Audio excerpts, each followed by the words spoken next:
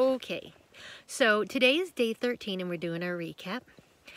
We left this morning from Gooder Grove, and while we were at Gooder Grove, we were contacted by a reporter for the New York Times who wanted to do a piece on the Appalachian Trail and those who are on it and the effects on people. So he was contacting Gooder Grove, Zen at Gooder Grove, and we happened to be there, and he's like, hey, do you want to, can I give him your numbers? And we're like, yeah, sure, that's fine.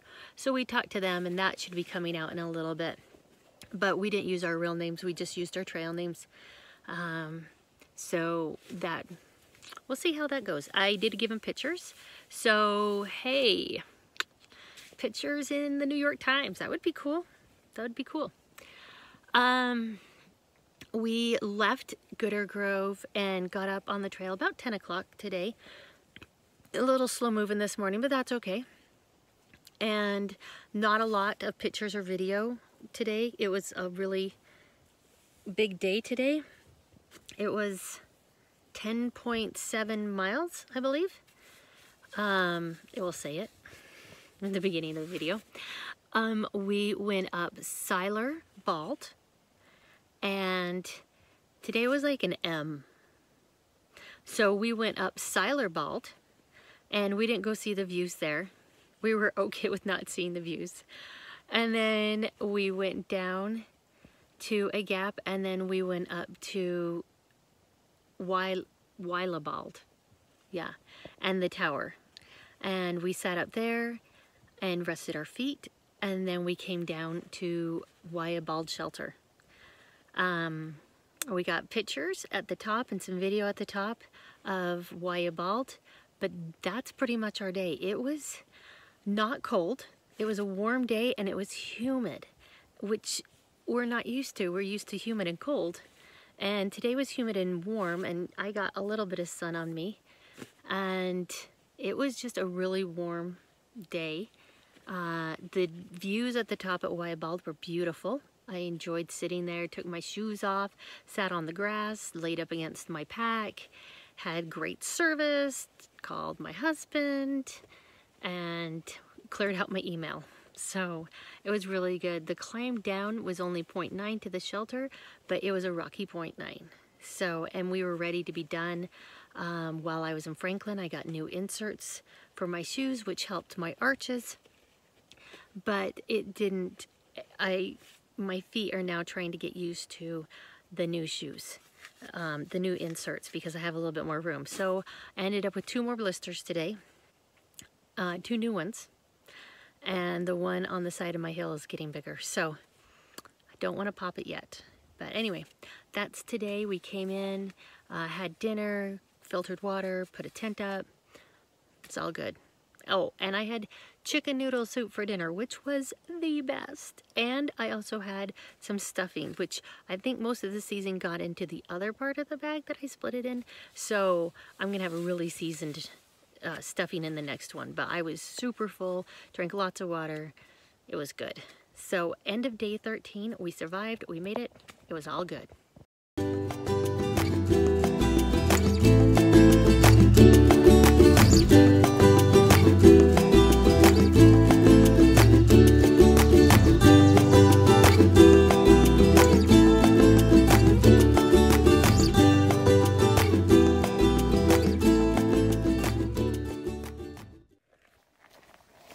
You might get tired of walking through the rhododendron tunnels, but I don't. They're cool and they're so nice to go through. I love hiking through them. It's so funny because they're near the tops of mountains and they're just so nice. And actually this isn't rhododendron. Anyway, it's like some of them are rhododendrons, but it's a tunnel. And this is why you can't take solar packs on your back for a lot of the AT, because it's like a green tunnel. Especially now that spring's come out. It's just hard. Oh, we got a duck here. Look, there's a branch. Ah! Oh, we're ducking. There we go. Going through. Oh, you can see the little bit of an end of a tunnel up there. It's a warm day today. It's humid. You know, it's interesting that I thought I'd be nicely acclimated from living at, 5,000 feet, no big deal. But it's the climbs up and the humidity that get me. Whew, they suck the wind out of me. This humidity sucks. Alrighty. We have a view, halloo! Indeed, a view, halloo.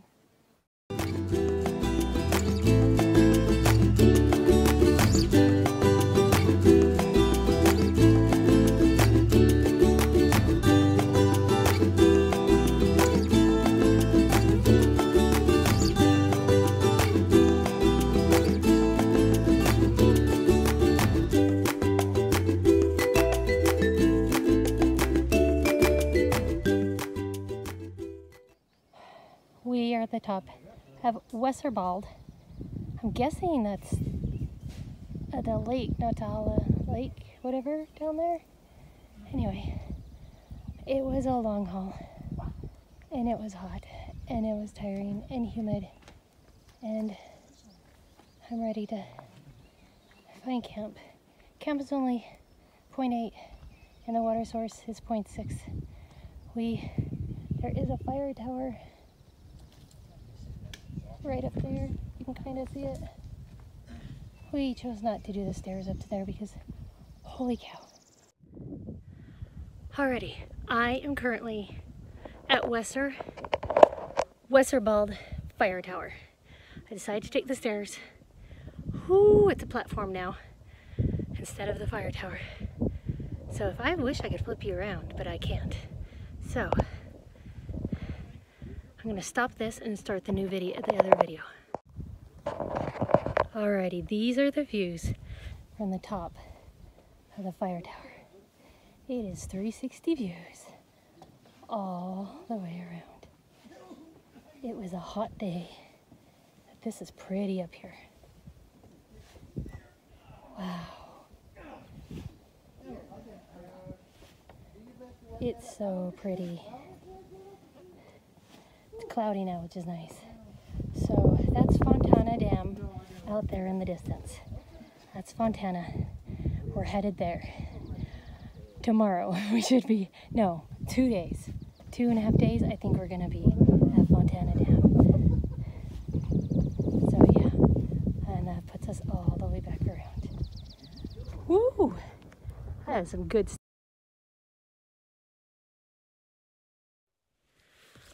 Alrighty, we are doing, well, I'm doing a recap for day 14. We left Wyabald. Sorry, couldn't remember. Starting over. Okay. Update for day 14. We left Wyabald Shelter. We had one other guy, Woodstock, was there with us.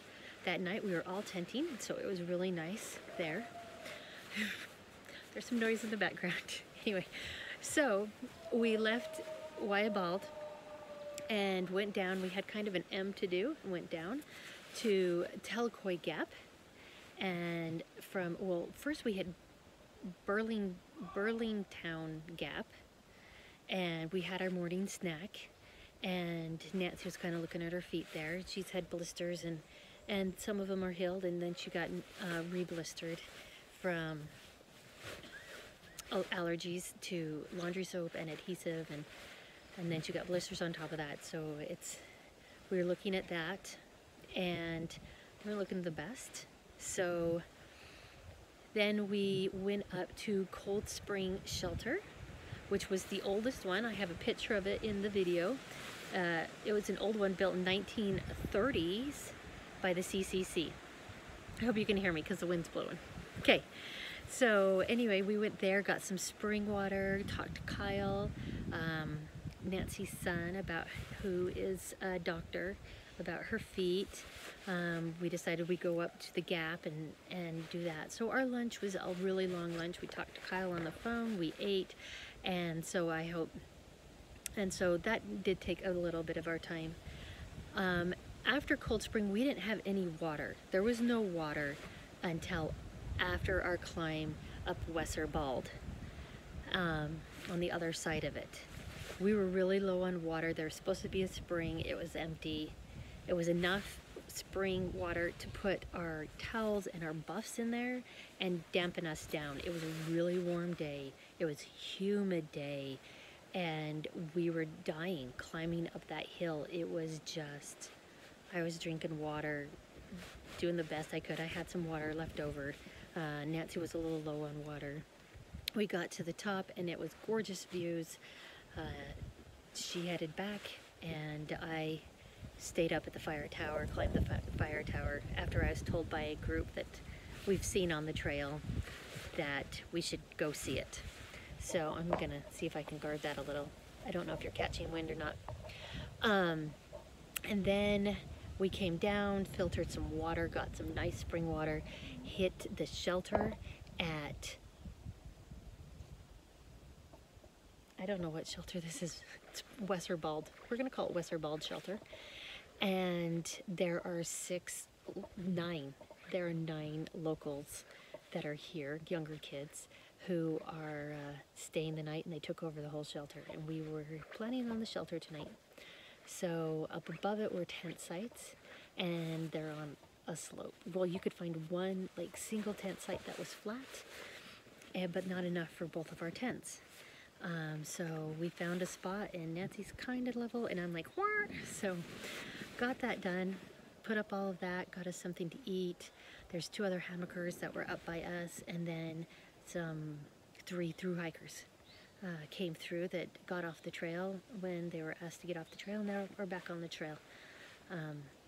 So it's good seeing them. That's Fenway Miles and Mountain Goat. So anyway, that's our cap for tonight. We're having some foot issues with blisters and stuff, so we're gonna go into the Knock tomorrow. We're only 5 miles out, and see what happens there.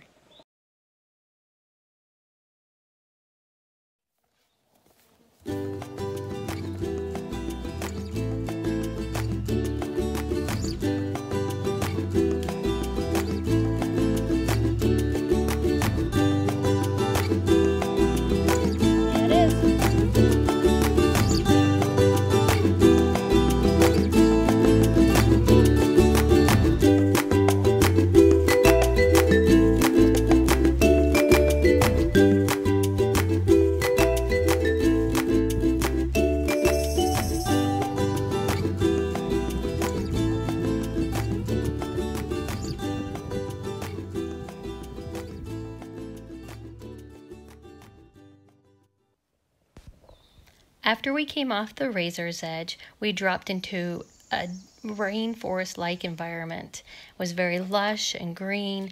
The light didn't come through because the trees were so full of leaves. And as you can see, it was very lush with foliage. We were excited to get to the Knock.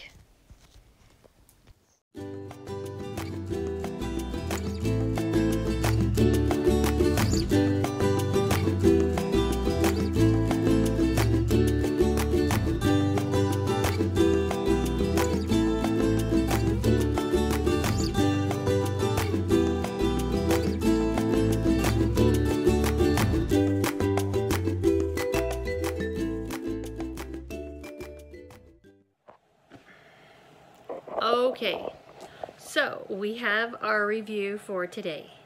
As you can see in the background, we are not on the trail. We left Weserbald Shelter this morning about 9 o'clock and went down into the Knock, and it was gorgeous. We went over a couple of razorback hogbacks with great views, and climbing down these rocks. After we got through those, we went through this river valley area, and it was gorgeous. It was really, really pretty. The trees and the trail was really great. It was really pretty. And then we got down to the Knock, and it was kind of slow going today. Nancy's feet have had blisters on them, and they've been really, really bad. So we needed to slowly get down off the trail and get her looked at. So we got into the knock and talked to the convenience store, and they said, oh, there's a list of shuttle drivers over there on the restaurant. So I went and got the photocopy of the shuttle drivers, and there was one in Bryson City where there was an emergency care center. So we looked up the emergency care center and it closed at 3 o'clock. So we're like, okay, it was about 12:30 at that time. So we called the shuttle driver, and they were here actually in Bryson City. So they came and picked us up, and it took a little bit longer than we had anticipated, but they came and we hopped in the car after I kind of stopped in and looked at the outfitters, and the great outfitter store, really, really helpful people, super nice. They have a lot of stuff in there. We drove down to Bryson City. Great driver, Joe, drove us. And we went to the clinic, and it had closed. Their hours had changed to 2 o'clock closing time, and instead of the 3 o'clock.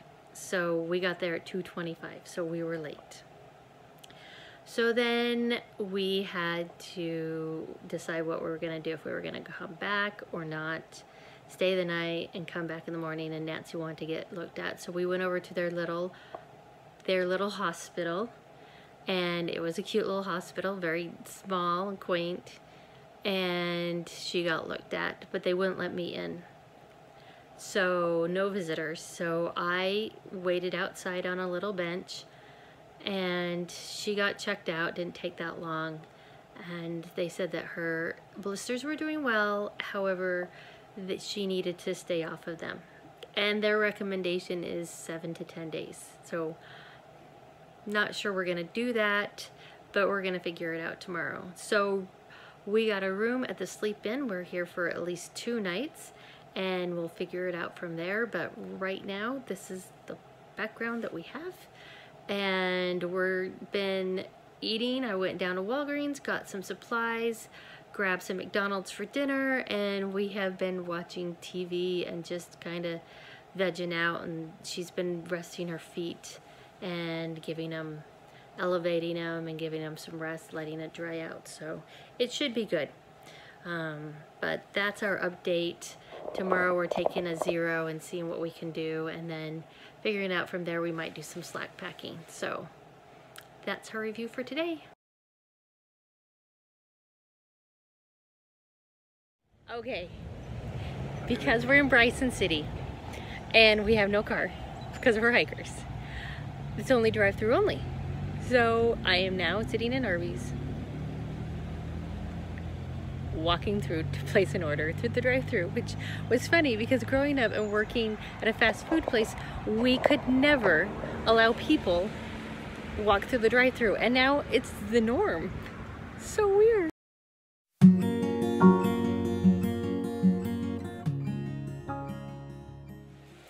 Okay, doing a quick wrap up for the day. It is raining outside. It's been thundering. We did a 0 here in Bryson City to get Nancy's feet to heal up some. Hopefully they'll look better in the morning. We'll go down and get some breakfast and then start our day at the knock. But yeah, so really didn't do much today. Did some video editing in the hotel while I was on good Wi-Fi and got those sent, uploaded, and Ron will check them out and get them going for me. But yeah, that's been what we did today. Just sitting around, watch TV, just letting her feet elevate and getting her sores dried. And we got some special bandages that her son Kyle had recommended getting. So we'll put those on and see how it goes. So get back on the